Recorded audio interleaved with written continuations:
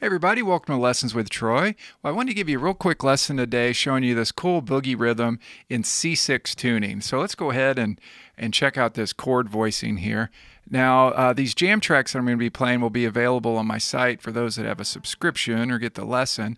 We're going to start off in the key of G, although we are in C6 tuning. And this first chord grab is going to sound like this. Right, we're going to be grabbing that 5th string, 3rd string, and 2nd string. So before I talk too much, let me go ahead and play this rhythm with the jam track. 1, 2, 3, 4.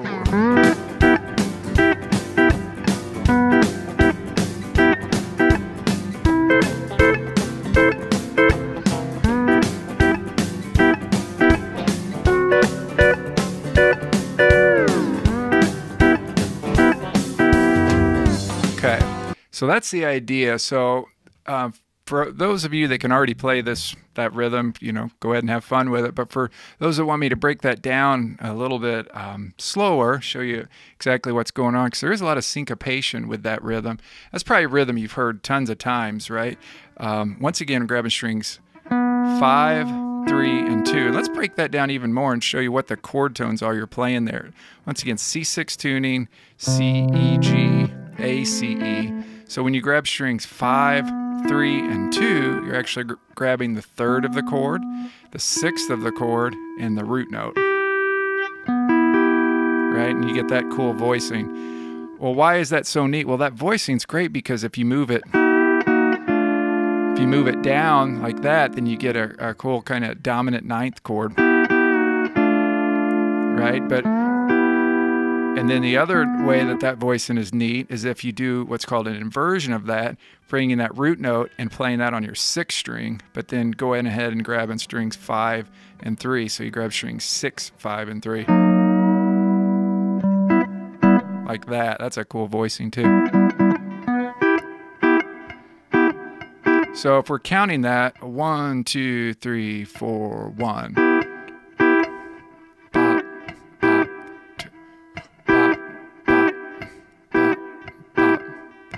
So if we break that down, we've got 1, 1, and 3. Bop, bop, bop, bop, bop, bop. So it starts on the and of beat 1, 1, and then you're not going to play beat 2. So 1, and 2, 3, 1, and 1, and bop, bop, bop, bop.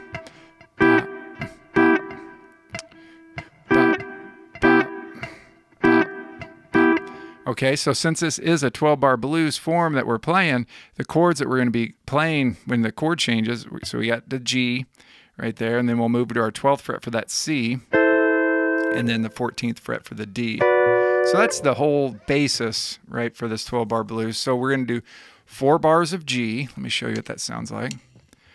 2, 3, 4. Let me slow that down a little bit. I think that might be a little fast for educational purposes. And we'll play about 120. Here's at 120. And I'm using Band in the Box too to make these jam tracks, if you guys were wondering. Oops. There we go. 1, 2, 3, 4.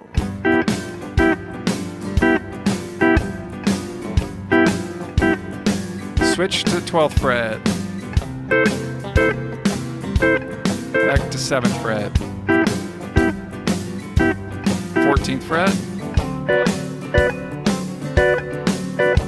7th. Let me go ahead and change that.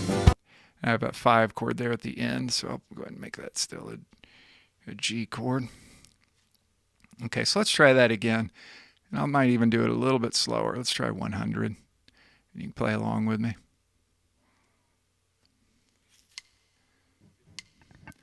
1, 2, 3, 4.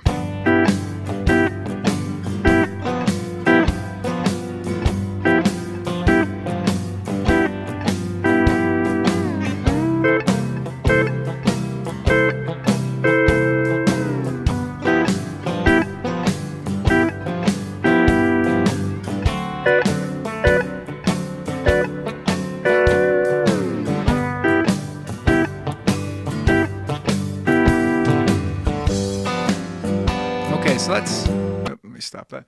So that's the idea, right? 12 bar blues and grabbing that same chord voicing there. Let's try it with the inversion of that. Like I was saying, this is that one there is strings 5, 3, and 2. That's the major third, the 6th, and the root of the chord. So let's take that root and put it on our 6th string. We got string 6, 5, and 3 there. Let's see how that sounds. I'm going to speed that up a little bit. That's a little slow. Let's do about 130. 2, 4.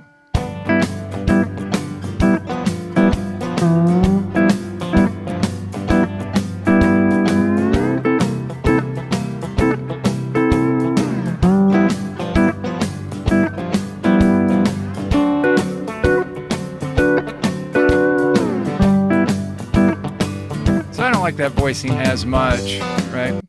But that kind of gets you kind of with a little bit different voice. I do like that voicing when you slide it down 2 frets. I think that sounds cool, you know. You know, taking that voicing strings 5, 3, and 2 down 2 frets, and then taking strings 6, 5, and 3 down 2 frets.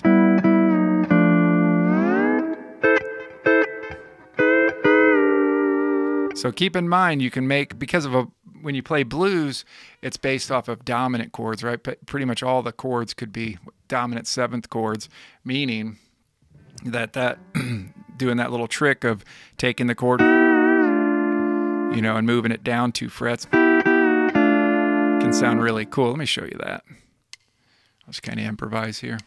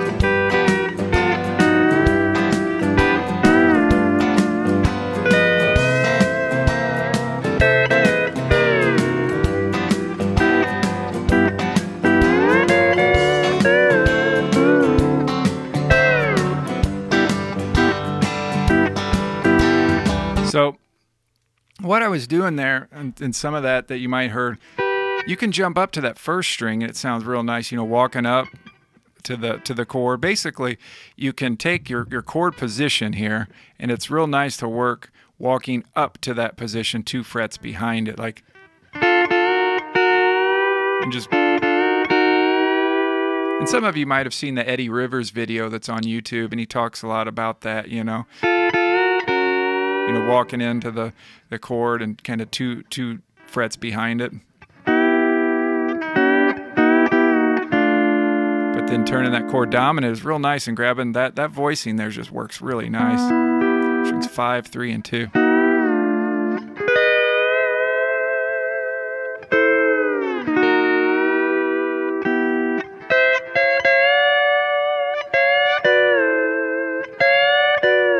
Doing something like that where you slide up on the top 2 strings and then bring that voicing down 2 frets also works real nice.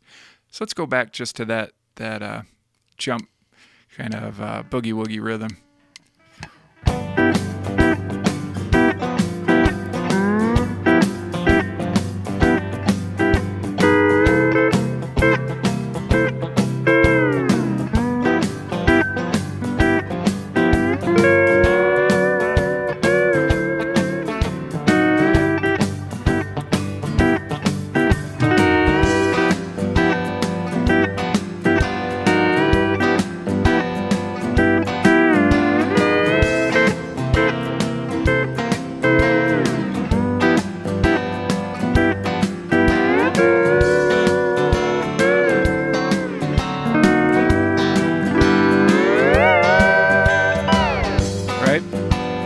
So let me take this a step further here, and if we have this voicing here for our 1 chord, our G chord, let's say, and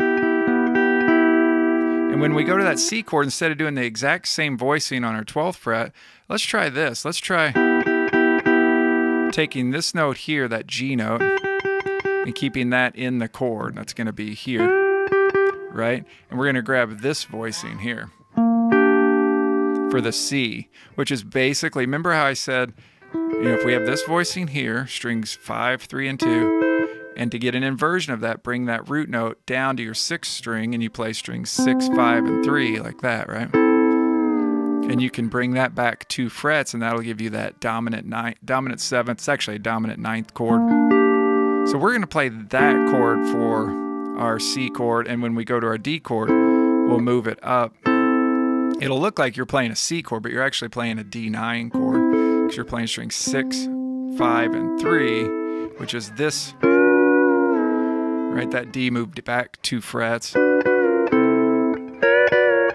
It makes it look like you're playing a C chord on your 12th fret, but it's really a dominant version of that D chord. So let's try that once again. The G chord is going to be strings 5, 3, and 2, 7th fret. The C chord is going to be strings 6, 5, and 3, but on your 10th fret. Notice how we got, and then the D chord will be the exact same grip there, just up on our 12th fret. Let's see how that sounds. 1, 2, 3, 4.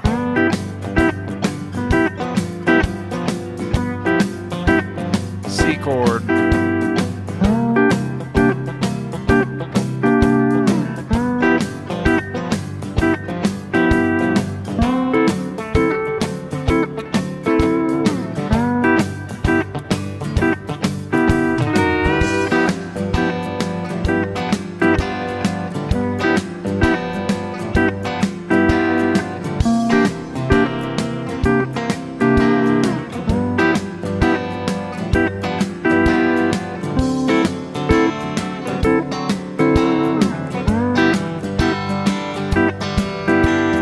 So I like to go slow, so let's slow everything down. And I know I repeat myself, but I do that on purpose.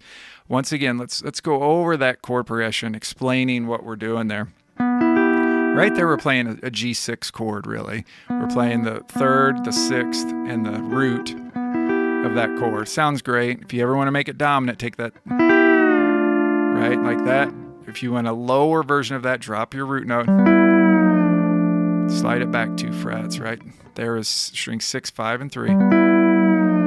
That would be the root, the major 3rd, and the 6th. But when you slide it down, you actually get the flat 7, the 9th, right? 9th, and then the 5th.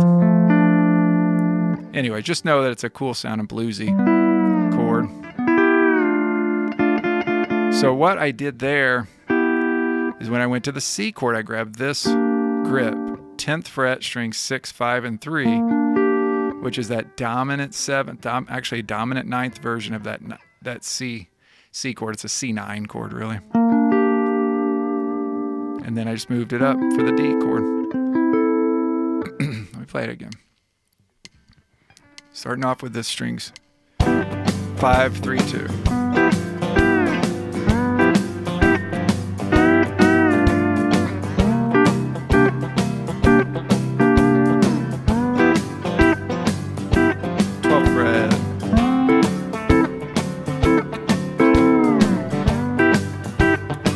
Again.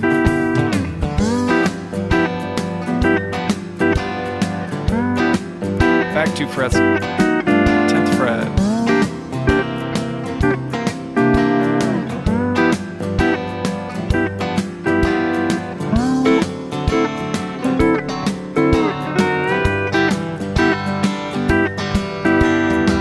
So you might see me doing this, that da da da. Right? All I'm doing there is just putting in a little fill, sliding from fret 6 to 7 on my 2nd and 1st string, and then grabbing that grip again, strings 5, 3, and 2. And then anytime I want to make that G into a G7 chord, or G9 chord really, slide it back 2 frets, right? So anytime, it just sounds real nice to you know, adding that second and first string.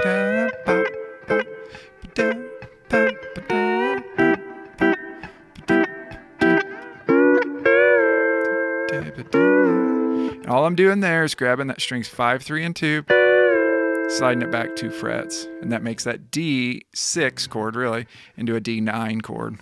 And then you can do the inversion of that on strings 6, 5, and 3, right?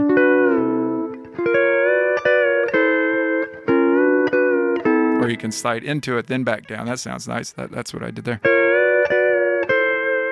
And then the inversion of that. And then grabbing strings 5, 3, and 2 again. So it's really just some real basic grips there, right? But they sound cool. I love those chord voicings. That and then the inversion.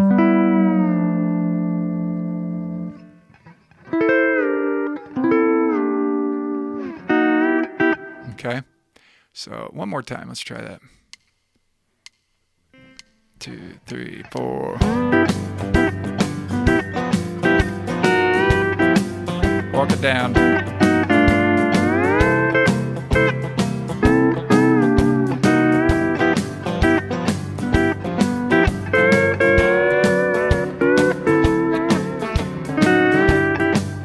So just improvising it.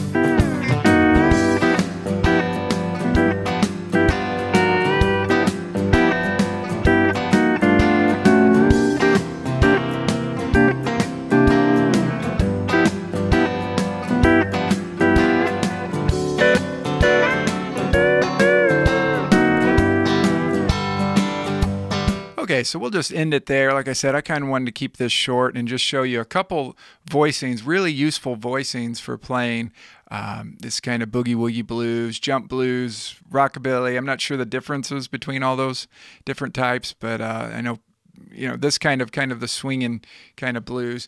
Some artists to check out, or at least one artist that I really love for this style, is Wayne Hancock. He's actually a guy that's still living today, although he sounds like he should be from the 40s or something, Hank Williams Sr. era, Wayne Hancock. But he's got lots of great LapSteel players with him, Eddie Rivers and Tony Locke and Rose Sinclair, to just name a few. But anyways, guys, hope you enjoyed that. And be sure, if you want the jam tracks, go to lwtstreaming.com and get a subscription there, and you can get this and lots of other lessons. Okay. We will talk to you later. Thanks, guys. Bye.